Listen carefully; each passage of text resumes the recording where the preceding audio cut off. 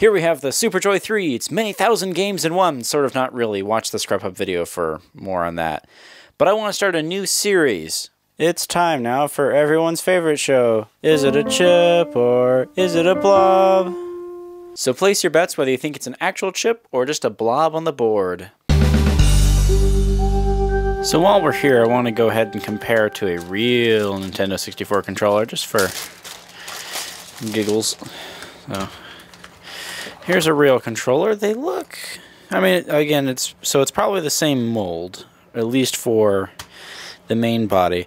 But you say that and you wonder how the buttons could be so vastly different on it. And how does that get messed up? Like, I mean, I guess it's not like they just stole the mold, because this is in the plastic part, so, you know, they didn't just fill the Nintendo logo and then do silk screening of that part. So, you know, it's ever so slightly different than a real one, but very similar. The main thing is this doesn't work, so I really want to see what type of, how they've mounted this inside to make a little dummy controller thing here. Looks nice, but yeah, doesn't feel nice. And then go back out. Yeah. And then they've got like whatever that is. I've seen some terrible emulators that have a like NES slot there, so I don't know if this is a holdover from a different mold from something else, but it is nice that the battery is actually just essentially the memory card pack. But they are certainly different sizes here, but you know, that's that, I guess. So enough comparisons. Let's take this thing to bits. So we got the battery pack, you know, insert the battery pack, whatever. Incidentally, you can't open it. Incidentally, I couldn't fit double A's in here for some reason. Let's try again on air. So let's just shove generic-y. You know, you're not paying a lot of money for this console in the first place. Why would you have real batteries, right? These are real batteries to me. Oops. How did I screw up? This is right. Oh, maybe these sunbeams fit and my other batteries didn't. That's weird. Can I shut it?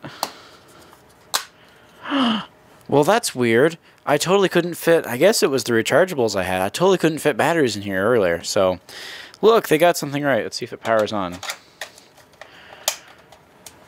Oh, there's no... Is there a light? There's no light.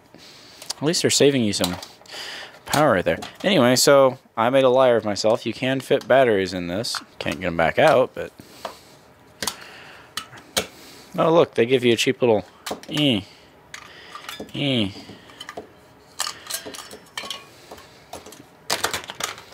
get 2 games in one episode. It's take out all the screws and see what falls apart. Well,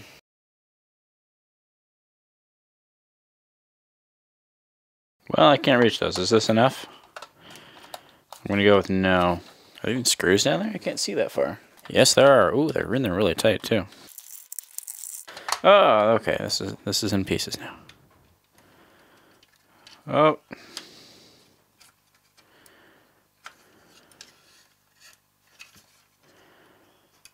Oh, this is crusty looking.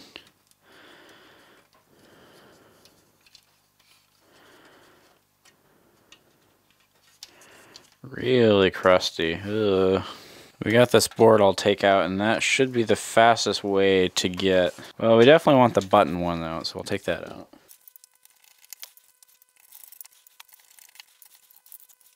Ah, they've heat staked the power to the... Ah.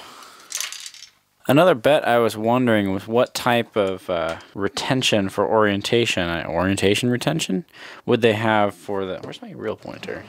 I forgot I updated to blue. Oh, it matches, though. Is this... blue looks better. What orientation retention they had, and it looks like kind of the Nintendo style, if not exactly the Nintendo style. Take off these membranes. You can see that they each use different combinations of positions. Focus. They each use different combinations, so that way you can't possibly put a button in the wrong spot, or at least in theory. Nope, holds true. So yes, it's the, and I don't know if Nintendo was the one that started it or if that's just kind of common knowledge, but typically I tend to see in Nintendo controllers more than anything, they have weirder patterns where you wouldn't necessarily need too oddball of a shape for it. So that's all. Oh, it's so crusty in here. I don't think that's, I don't know if it's factory or person that had it before me, they got it all crusty. Ew. On the controller board, we do have a blob, but there are more boards in here. I mean, it's probably the controller matrix, but you know. Oh, so let's see if I can show you power. Well, if I get that top board out, I think this will come a little easier. To not lose the screws, I can screw them back into the little connector here. That's pure lazy. Look at that. Now they'll just stay right in there. This is a little easier to work with. What is this madness that this board thing is? I think an entire assembly comes out. Oh. Okay, well first off, this little limp module just kind of falls out now. What held that in? Oh, the board inside of this held it. That's interesting. So, if you can angle it, it comes out. Alright, that's weird. It seems slightly expensive. I mean, it's not, but it seems slightly expensive. They've got what I'm assuming is the main processor / memory. Well, no, I might be wrong here. Okay, so we can power it on without its unit, see what it does, but I must see what it's like. So here's one generic-y, unbranded, solder mask chipped off of? It's like the solder mask came off. I don't think they had it masked out, it just kind of chipped off, so that's gross. This board has a single transistor, some passives, and a clock. 21.477, hopefully, megahertz. And on the back side's where we start getting really, really scummy. I mean, it feels gross. It's just protecting pins. It's been hot glued on poorly. I mean, well, okay. I can't say it's been hot glued on poorly. It's not coming off, which in any situation of hot gluing, if the product does not come apart, it has been hot glued sufficiently. But there's not much hiding there. It's just a chip, which... So this is probably the CPU. By the way, to all those 3 people that said blob, you get bonus points because there are only blobs in here. 3 blobs in total. So we got this, which is probably the main CPU and video and everything else. This, which is probably just their like memory or cartridge in here. So usually they have a discrete flash chip, but this one is just a blob. It looks like they can, in series, program it.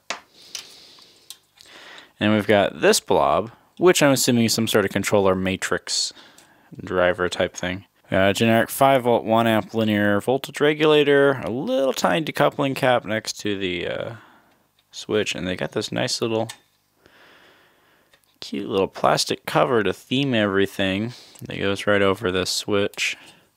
Your DC jack in. Oh, that's dorky. Real dorky. Here's, should be negative off of the battery, and they just tacked it to the casing of the RCA jacks here. So that's where your ground comes from, and then your positive goes way yonder here to the regulator, and it just kind of works. So they have some modularity to it. There's some additional connectors here, but what these actually are just pins that come from this header, which go over to the CPU and memory board. So basically, if they have another they can reuse this board in a multitude of controllers, in different sizes and types that have a similar arrangement. But this looks, you can see that this vaguely looks like a controller in itself, this little section here. So you can have this be a controller, And then instead of having this giant breakout terminal that goes to this entire mess over here, you could probably have, say, a little board that goes in this part, and then just jump these over to it. And probably that board could have this controller too kind of tied into it somehow, or something, you know, something along the lines. I haven't seen the variation. And since there's no manufacturer, it's not like I can ever just look at their product line and guess. You know, this looks like not a bad board on this side. Pretty bad hand soldering job up here, but you know, what do you expect? A little bit scummy here too, but again, nothing too gross. It's really just this board that looks like it's been exposed to some sort of death that bothers me. YT001 is a number on it, so it's our first lettering we get. Well, besides component markers. Just real quick, want to look at the molding. It's generic-y, it's crappy, it's nothing special. I don't expect it to be. So I wonder if there exist other variations of this memory little thing that you can adapt in here. And I wonder if these are some sort of common style you can find. So I'll look around a little bit, see if I find anything. Incidentally, that probably means you could replace this with your own custom board, with your own some sort of flash chip or something. Ooh. Incidentally, I now have to watch the video because I didn't remember which orientation this goes in. So if you're doing this in your own house, mark it somehow. Based on the buttons that have powder in them, I'm assuming the person that owned this previously is what gunked these to death with whatever cancer powder they are. And it wasn't me. Oh yeah. There's that little controller knob on the front, and there's just a screw on the back here. So it looks like we can take out that controller part. Now I can confuse people into thinking this actually works. If I put a bit of rubber in there, it might feel like pretty good action. Let's see if I have anything. We got a piece of white, fluffy dental stuff. Should have made it thicker than the initial layers, but then again, this is cheap. You wouldn't expect it to feel good, so as long as this moves, you can convince someone that there is a working D-pad, or working analog stick, or whatever. It'd work as a D-pad. They'd believe that. I don't think they'd believe it was analog. Certainly has been the case in the past when I've tried to show people these bad controller things. There we go. Moves around. Actually, I don't think the cloth does anything for it, but